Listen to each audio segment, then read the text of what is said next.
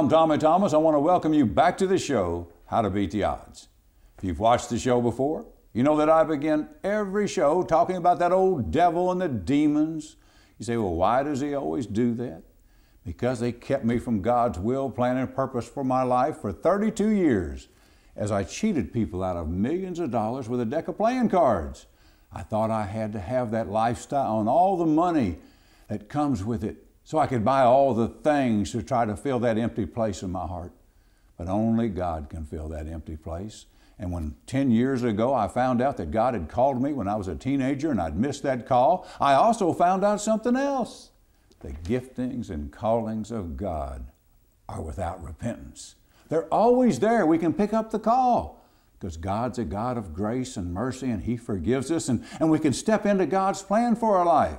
But one of the things that'll keep that from happening, it was an old demons it talks about in the Bible, the fiery darts go in. You're not worthy, you did all that stuff. Who you think you are? What makes you think God wants to use you? Condemnation. The Bible says there is no condemnation in Christ Jesus because we've all missed it. We've all sinned and fall short of the glory of God. So God is a God of forgiveness. God is a God of love. He knows we're human beings. He knows we make mistakes. But as long as we get back up on our feet and say, God, I want to do it your way, forgive me, God will say, come on, son, let's go get them. I'm excited about my guest today, Ernie Vandergriff. I met Ernie. We went over to Israel together on an Israel trip with my church and Ernie's church, Calvary Cathedral International, with our pastor, Bob Nichols. Every year they have a trip to Israel, and we went on that trip together, and God brings people together and bonds people together when they go on a trip like that. Because you're sharing the places that Jesus walked and ministered and taught and where the miracles happened. And you can't go someplace like that with a friend and get to know people and experience that together without God forming a relationship. Because that relationship is truly built around Jesus Christ. Well, right now I want to introduce my guest, Ernie Vandergriff. He's going to talk about some of the things that happened to us in Israel and his life and how his family came into the kingdom of God when he got his heart right, and about his ministry today. So I want us to learn about his ministry because he's going to be taking his ministry out and speaking into people's lives. So let's find out more about it right now as we meet Ernie. Ernie, welcome to How to Beat the Odds. Well, thank you, Brother Tommy. Man, like I said, we met over in Israel. We had an awesome time. We felt like God was speaking to both of us that we were going to have a relationship. Yes, amen. Amen. Awesome time, wasn't it? Oh, it was a great time. It was a life-changing time. The feelings that we had in the upper room and the different things that happened, it just kept getting better. It did, didn't it? It's hard to explain. It's hard to explain Israel to anyone that's never been to Israel because it's like going back home. Yeah. And it's like the Word of God becoming real instead of just being on a page. Well, you start out around the Sea of Galilee down at the lowest point, and you work your way up, and you're working your way up to Jerusalem, which is our eternal home. Amen. Amen. Well, you know, it was a trip that was a life-changing trip. And actually, my ministry, I would say, began as soon as I got back from Israel. God started speaking to you about your ministry, didn't He? Yes, He sure did. And answering questions that I had asked before. You know, you in the opening statement, you talked about God using you and or being able to use a person. For myself, I looked at it, how could God use me? I mean, could He even use me? And I've always had some pretty strong doubts about that. But to go over to some place like Israel and to actually see where Elijah stood in front of the prophets of Baal. Yeah. And not just that he was victorious over them, but he was pretty cocky with what he actually did because he knew who was on his side. And I think that that's where my ministry really goes to, is that I understand that if it was just in my power, I really don't have much to bring to the table. But I'm a willing vessel, and I love the Lord with all my heart. And he's learned how to work through me. I guess it even took God a little while to get it through my head, how I could let him work through me instead of trying to make God work. Well, once you did that, though, then you saw God start working in your family because you yielded yourself to him, and he began to flow through you. And then when you ministered to your brother and others in your family, that anointing went forth. Absolutely. God opens doors for me now that I never knew existed. I really thought I was a very good businessman. You weren't a Christian or really living for the Lord at this time. Not a Christian at all. If you'd have asked me if I was a Christian, I would have probably told you that I was, but I did not know Christ. And things just, but the Lord knew me.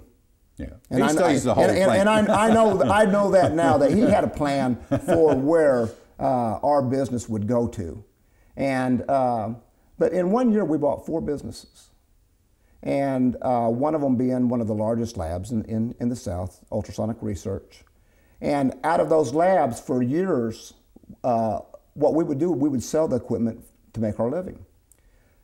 We sold off most of the equipment that was, highly desired equipment across the nation. And what was left, we ended up taking and setting up our own lab. Which you hadn't really planned on doing. Hadn't planned on doing it at all. It just got to where I had pieces of equipment that were very large, hard to sell. And so other people would say that type of business doesn't exist in the Dallas-Fort Worth area anymore. Again, this was the end of the Cold War now, and we were going through a defense downsizing. And so, after having that told to me so many times, I said, well, you know what, I'm just going to set it up. I believe that world does exist. And it was about a year after I had set the lab up, and I set it up purely, people would say, do you have any contracts? And I'd say, no, I don't have contracts, but I know if I put this together, the contracts will come. Well, it was probably about a year after we had set the lab up that I found the Lord.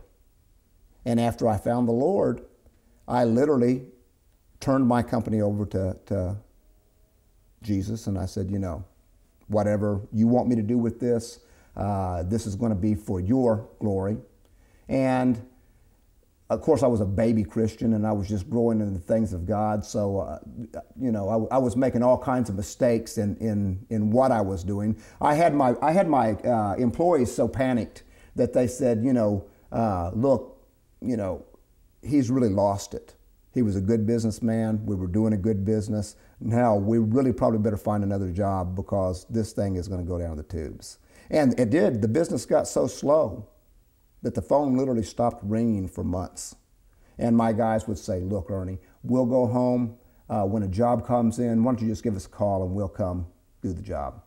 And I said, well, don't worry about it. God's going to take care of me.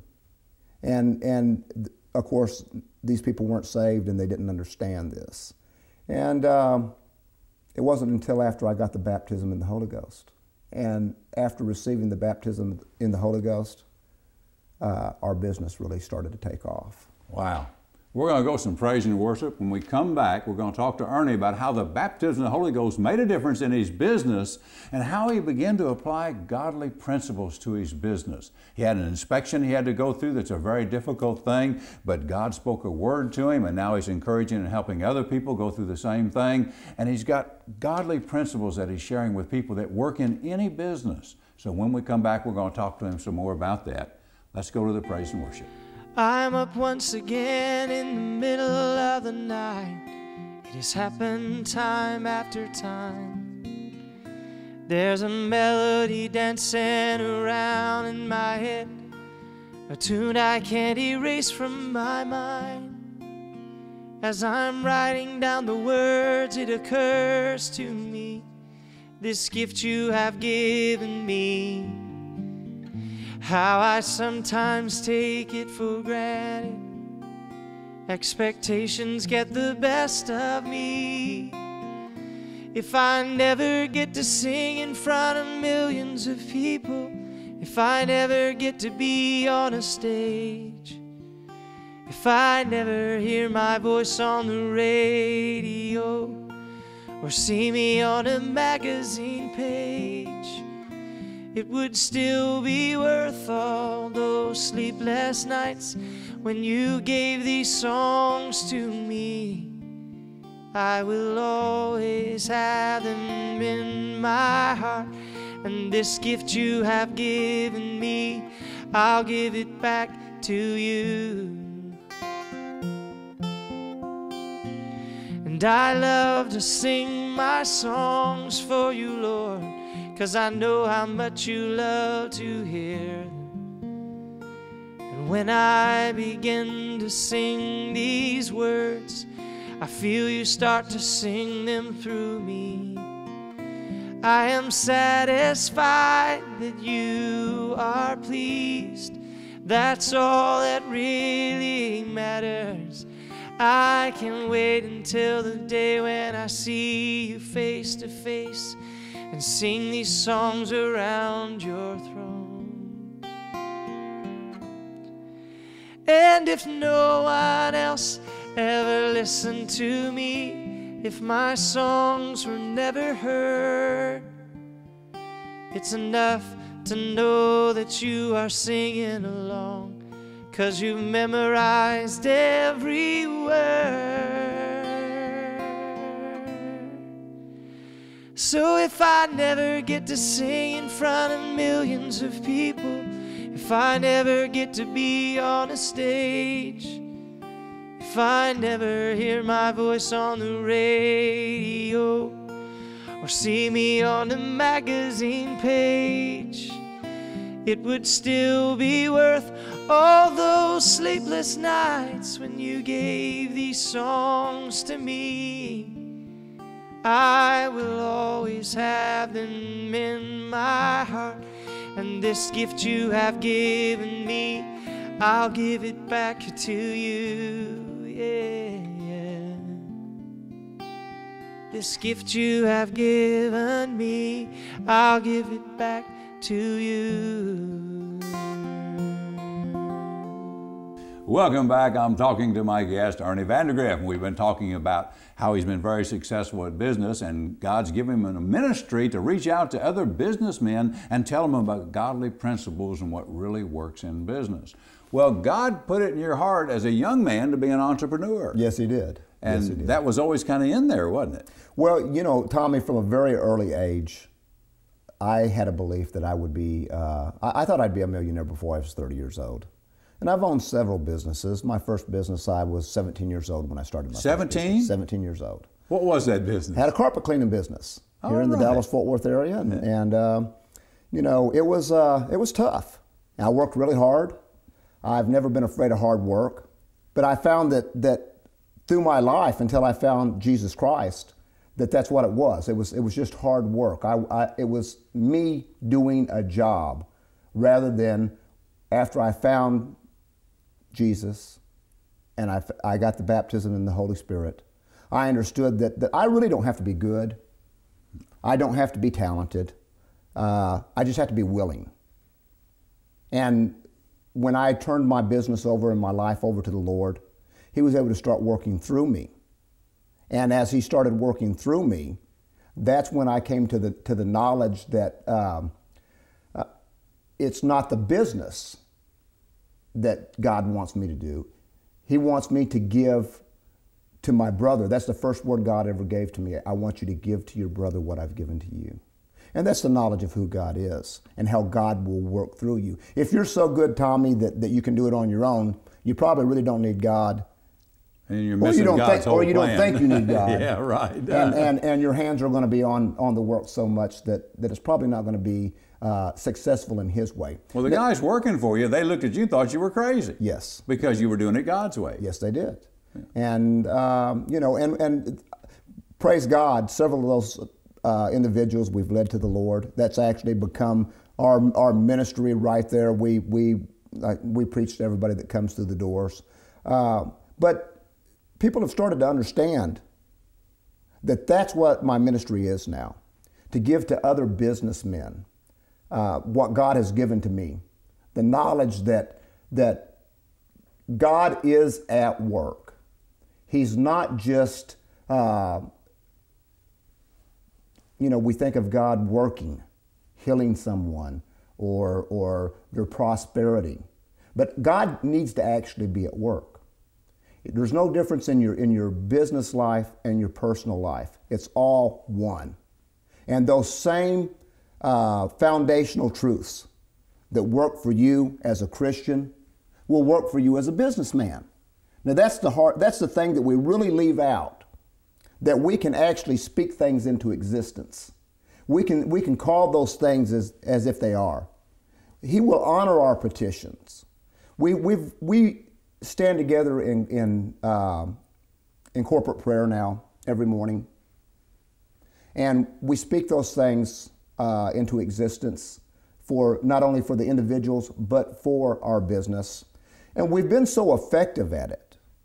God has honored it, our passion so much, and our drive, how we've pressed in, that the employees have actually, they see our prayers manifest themselves.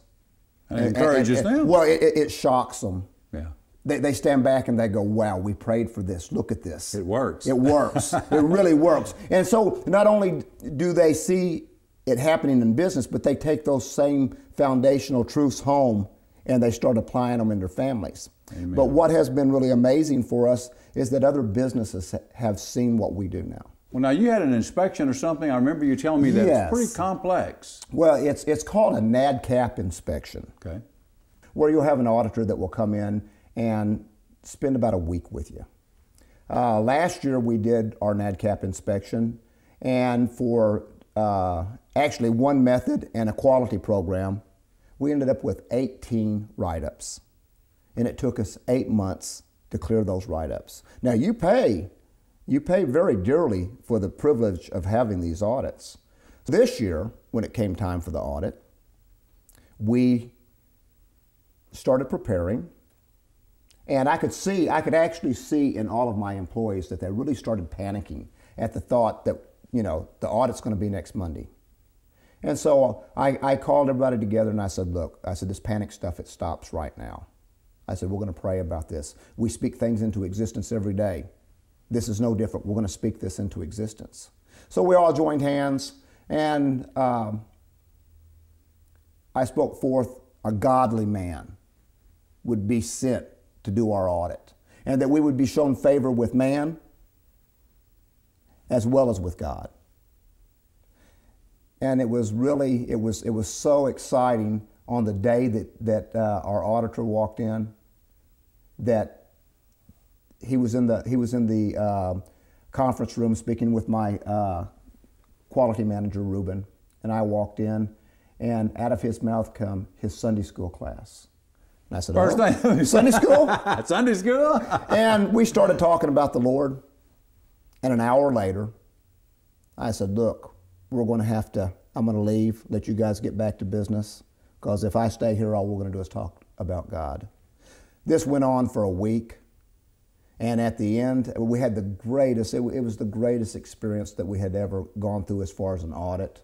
So when we finished this, we had other companies in the area, and I'm talking about large bonding companies and things of this nature, forging companies that called us and they said, how'd it go? Because they were actually having more problems with it than we had had. And you got to share. We shared what had happened, told them they could not believe it. They said, will you pray with us? I said, absolutely. They came over, we prayed, we spoke things into existence for their companies. They went back and they had corporate prayer with their employees. And the following week they had their inspection. They picked up the phone, and I got a phone call the following Wednesday. And he said, Ernie, I just want to thank you for what you've done. He said, we had the best audit. And I said, well, you don't have to thank me. We need to thank God Almighty. It was Him, His Spirit, that provided this victory for us. And he said, yes, we need to tell other people about it. And at that time, that's when God told me, this is what I was talking to you about, telling your brother, give to your brother what I've given to you. Praise God. Out of this, a ministry is being formed. He was obedient. He prayed with his employees. They believed God. He did not let a spirit of fear come in and take over. He said, no, we're not going there. Our God's a big God. Amen. And they believed God. They prayed for favor with God. And here comes a man, and the first thing out of his mouth is about Sunday school. God has people waiting in position for all of us when we do it His way. Yes. And I don't know what you're going through, what kind of business you're dealing with, or what kind of job you have, or how impossible it may seem. But when you stop trying to make it happen and you say, God, I just want to do it your way, God will make a way. And now your business, you're excited because I know you had a meeting over at one of your buildings one night, and we came over and you were talking about the vision that God's given you. Yes. There are people watching this show right now that have businesses. Maybe you are a Fortune 500 company. Maybe you're a successful business. But I'm telling you right now, if you have ungodly people running your business in an ungodly manner, it will be judged. So whether you're wanting to build your company, whether you're wanting to maintain your company, it should be for the kingdom of God and His righteousness. And if that's what you're doing, God's going to judge it. It's going to be for the harvest. And, you know, I think people get so worried about when you start mixing God and business in, well, that means I have to give up all my money. That means I have to give up all my toys. I'm going to tell you, I could never provide for myself what God has provided for me. His visions for me are so much bigger than my visions for me. But you have an opportunity. And you need to step into that opportunity and seize that opportunity. If you'll seize that opportunity, and if you'll stand out there and you let it be God's business, then you cannot fail. It's fun to do it God's way. Oh, it's fun. It's fun. It's fun to do it God's way. The pressure's all gone. There is no pressure. No. There's no pressure. It's not about money. No. It's about souls. Yes. Because ultimately we're spreading the good news. And the good news, of course, is Jesus Christ. And so there is a big harvest. There is a big harvest. And it's up to corporate America. It's up to a righteous nation. There were 30 million evangelical Christians that sat silent 4 years ago that decided that we would have a godly man in office right now. Amen. And for that reason, we have a voice. We have a voice in government. We have a voice in business. And if you'll stand out and speak what God has given you to speak and do your business as God has given you. We've got a foundation right here. You don't have to make anything up. Everything that works when you're praying for a healing, everything that works when you're praying for your personal prosperity, it's right here. It'll work in your business. And not only do you need this for you, but you need to share this with every brother and sister that you have. We would just like very much that if there's anybody out there that's struggling, because we know these things. That's even just like, you know, when you're talking about going on a diet. You know, we know if you start eating less food and start exercising, you'll lose some weight. But somehow, it's just not as easy to do it on your own as when you know somebody that has proven God's word to be true, that he has shown himself true to them, then you can believe it. And there's nothing special about me other than that Jesus Christ works through me in this way. And I know that God has given to me a message for you as businessmen. And I'm even going to tell you, if you're in a business place and you're not getting the promotions that you should be getting, if you're not getting the raises you should be getting, God said that you should have favor among men. There's a way, and it's right here. So we would love for anybody that is struggling with these things or would just like to do it God's way. We'd love to talk with them. We'd love to show them that way. And, you know, well, ultimately, we're all working for God. Yes, we are. We work for the same man. Work for the same man. It's fantastic. Would you pray for people that they'll get a hold of this would. and their business, that they'll recognize that it's God that everybody's working Yes. for, and start applying godly principles to their Amen. businesses? Pray for Amen. Just look at your camera and pray for people. Thank you, Lord. Oh, Father God, we come before you right now as our provider, Jehovah Jireh. You're not the God of enough. You're God of more than enough. And we thank you so much for what you're doing in our lives, Father. Lord, I know that there's people out there right now that are watching this program, that are struggling in the business world, and maybe they're even successful as far as their bank account goes, but they know that their business is being run in an ungodly way. Father, I just ask right now that you would send your Spirit forth and that you would touch them, Lord, and that they would know that you are God, and that oh, Father, just pour out your Spirit upon them to where they will be infectious to this world, that everybody they do business with, everybody they come in contact with will be infected by your Spirit, and that they will leave changed.